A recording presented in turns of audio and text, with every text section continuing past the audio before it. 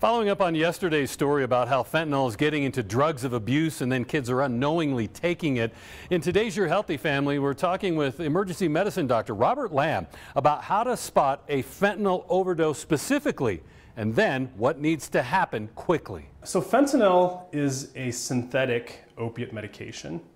And it is 50 times more powerful than heroin and 100 times more powerful than morphine. And so the reason why it's so dangerous is because it is so potent, and only a small amount of fentanyl can actually cause a tragedy. The way that fentanyl works, and particularly makes it dangerous, is because it is so potent, it affects our respiratory drive. And so patients that take fentanyl can stop breathing and they can actually die from lack of oxygen. Dr. Lamb says the first signs of a drug overdose to look for are... You are a friend or family and you found someone that you think has overdosed. They'll likely be they could be from deeply unconscious to less responsive to having shallow or no breathing at all. Those are definitely clues that someone has overdosed on opiates. But how is a fentanyl overdose different from someone passing out from too much alcohol or another drug? The way that opiates act is they act centrally within the brain, and they cause effects to different organ systems.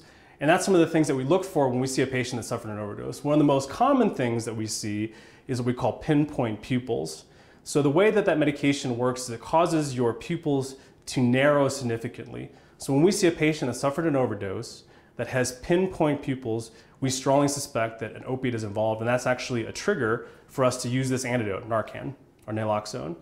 If kids are at a party or in a situation where Narcan is needed and no one has any, calling 911 immediately is of essence when someone has stopped breathing for any reason. And nearly all first responders now carry Narcan. So this is what we stock in the emergency department. This is what first responders have. And this is what we hope to give to members of the community to actually save lives in the community as well. Because the sooner that we can give this to a patient that's overdosed, the sooner we can actually save their life. Finally, Dr. Lamb says even if kids are partying, they shouldn't be afraid to call 911 if you recognize these signs of a drug overdose.